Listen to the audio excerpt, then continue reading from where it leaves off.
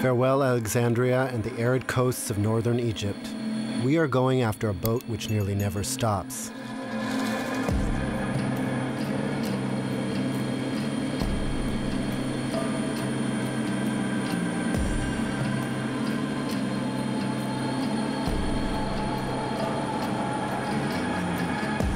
On the helicopter, which carries part of the crew of the Geo Challenger, there is one of the managers of this floating factory, Bruno de Ver. We can soon see long trails in the wake of the boat. Just like a giant trawler, the Geo Challenger tows a dozen cables packed with high-tech equipment. It is nicknamed the Sea Ultrasonograph.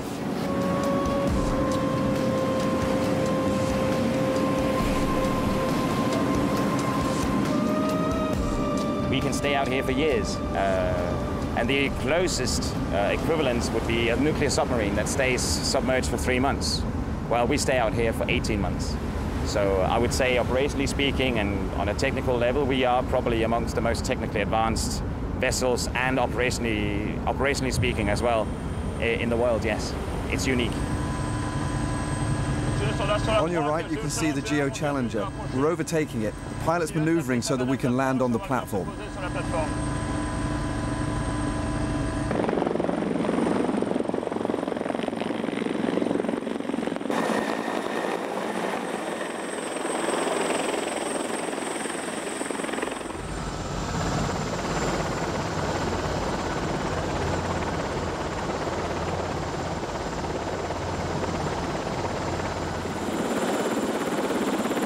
Several times a year, Bruno de Ver leaves the offices of the General Geophysics Company in Paris to board the Geo Challenger in order to catch up on the operations in progress.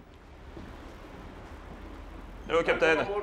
How are you? Fine. The oil magnates who sponsor this new seismic exploration are convinced that there is oil somewhere off Alexandria. But right now, all the information regarding the boating area is strictly confidential. We're especially concentrating on these zones. We're going to scrape this zone and do a complete scan of the area. We'll then give the results to the oil company, who with its geologists and geophysicists will direct the drilling according to the results. As far as we're concerned, our priority is the quality of the data that is given to the client, which will enable him to have the most accurate picture of the subsoil, and therefore decide to drill or not, according to the zone.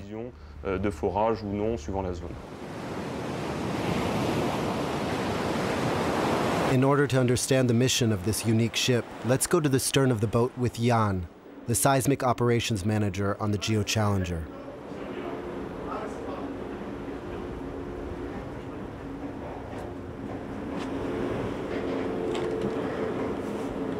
The seismic theory is quite easy to understand, actually. If you have a wife or a girlfriend that's pregnant, they will go to the doctor and get an ultrasound of their stomach, and you can actually see the baby. And in this case here, well, it's just multiplied by 1,000,000. So whereas the baby is only 20 centimeters inside the woman, here we are looking at 20 kilometers of depth into the ground, into the structures below us, and we are trying to locate the oil and gas, so that eventually we'll be able to tank our cars and drive around Champs-Élysées.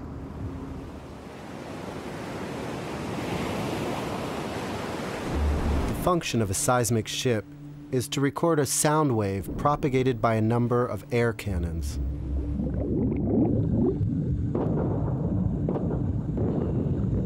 The echoes of these underwater explosions are then captured by tiny microphones, fitted in cables which are a few kilometers long.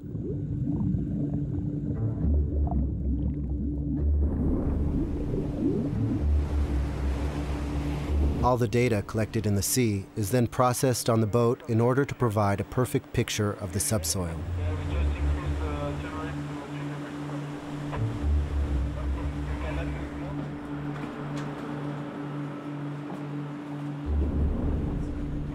And in certain cases, it reveals some precious information on the nature of the seabed, for those who are able to interpret it.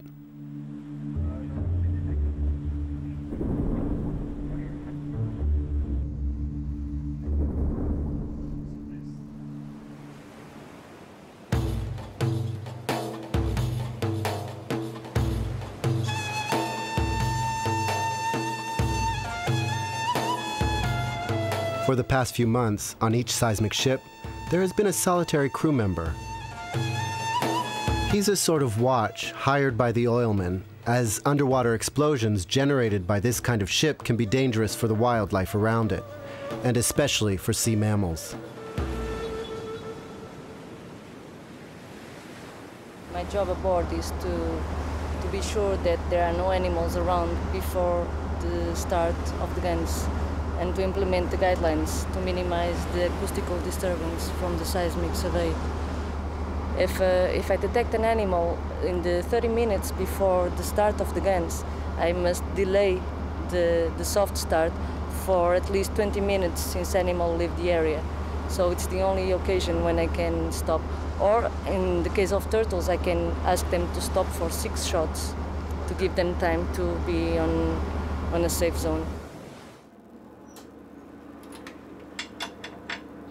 On the Geo Challenger, there are 45 crew members and a dozen different nationalities who take turns night and day. Nicolas is part of the team of young scientists. He is from Wesson Island. He spends 5 weeks on board and 5 weeks at home. Usually, people say things like, "You earn a lot of cash." It's often the first thing they ask me. And then they say, "You earn a lot of cash." But they don't really care about my job. In Wesson, there are a lot of merchant sailors, so they don't really ask people, "What's your job?" If you're a sailor, you're a sailor, period. But I'm not a sailor, I'm a scientist. Because in Wesson, a lot of people think he's a sailor, but he didn't go to marine school. It's not normal. So I'm just a scientist on a boat, and that's it. That's it. But sometimes, at the stern of the ship, the cables get tangled or even break. They must then find where the problem is coming from in this extremely long device. The production comes to a standstill, and the ambiance gets very tense.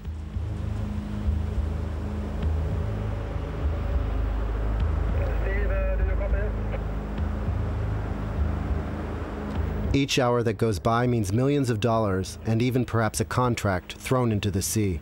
So you know, yeah, for information that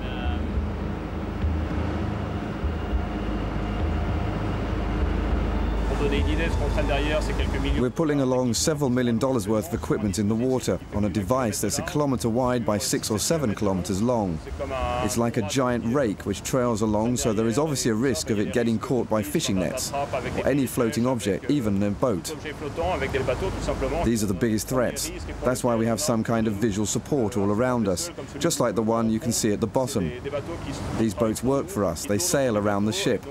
They watch everything and are in permanent contact with the bridge in order to move away from our device and therefore avoid breaking the cables we pull along, the streamers in which are placed the hydrophones.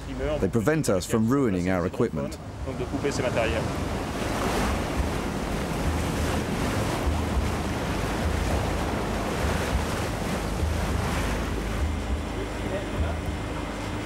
Nicolas, the scientist from Wesson, is in charge of the operations on the work deck. He knows that he cannot make the slightest mistake. all the cables are in full tension here. There's a lot of tension on the paravanes on both sides. It can easily reach 30 or 35 tons when there is a bit of wind or when there are waves.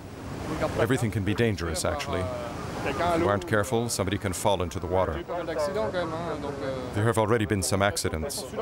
For example, a major accident would be to have a finger cut off or to break a bone if you're not really paying attention to everything.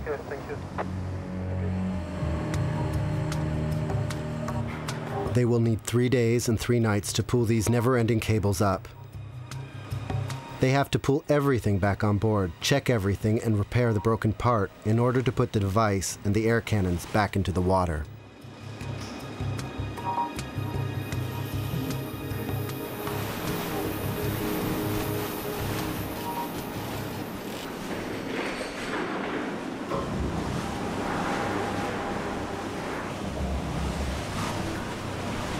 After 72 hours of hard work, the crew can finally relax.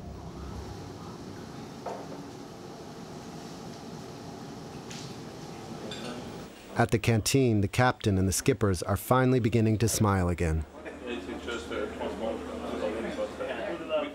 100% sure that we haven't found half of it yet. And you can see that the industry, they are believing also that we should have seismic in many years to come. They are building vessels like never before. And we are shooting now in the same area as we did 20 years ago, because there is new technology and you get the better data, and you are more safe that once you get the platform to drill that you will find something. We try to reassure ourselves as best we can on the future of this job, in spite of the predicted shortage of oil and the price of oil, which is skyrocketing in New York. For the crew on watch, it's time for a last check in the sea to make sure everything has gone back to normal and that the firing can start again.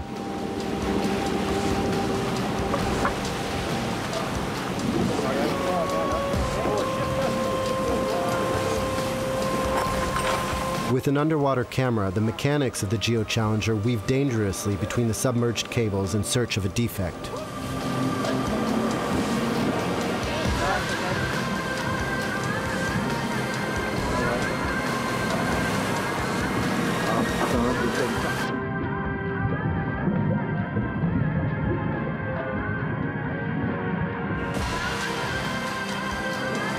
After a meticulous inspection of each cable, the seismic exploration can start again.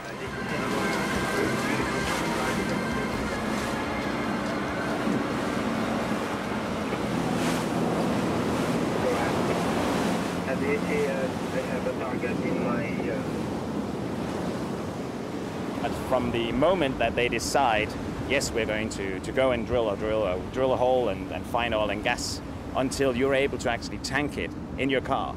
Well, the price is maybe $10 billion, and it takes up to 10 years. From the very first decision of, yes, we are going to look for oil and gas in this area, until you're able to put it in your car, it can take up to 10 years, and $10 billion is probably a cost that's not too far off.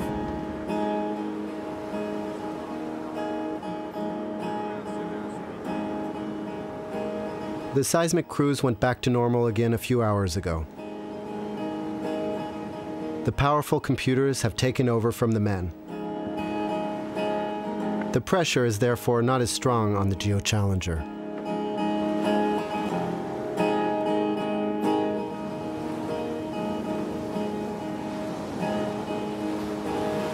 What are the scientists on this ship thinking about?